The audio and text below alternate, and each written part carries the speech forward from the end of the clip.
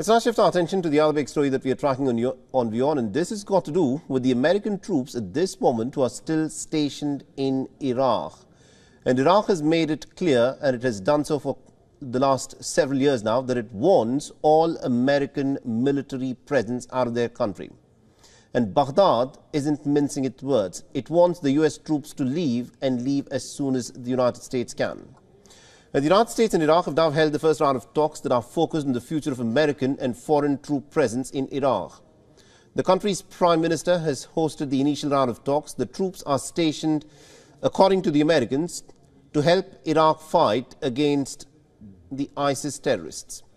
Now, Iraq says that the aim of the dialogue is to formulate a specific timeline and to begin the gradual reduction of the coalition's advisors on Iraqi soil. It has also described the US troops' presence as a destabilizing factor on the Iraqi nation. While the US Defense Secretary Lloyd Austin earlier said that the working group will take three factors into consideration: the threat of the so-called Islamic State, the operational and environmental requirements, and also the capabilities of the Iraqi security forces. He further said that Washington remains committed to a secure, stable and a sovereign Iraq.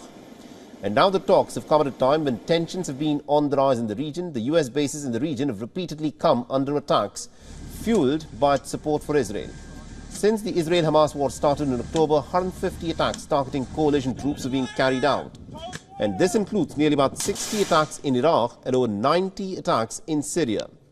The many attacks have been claimed by the Islamic resistance in Iraq, a loose alliance of pro-Iranian groups. The United States has in total got about 13 bases in Iraq, out of which 7 are said to be active. And there are still about 2,500 American troops who are serving in Iraq and 900 in Syria. Now, the United States returned to Iraq in 2014 to help tackle the threat of Islamic State and deployed troops to advise the Iraqi security forces.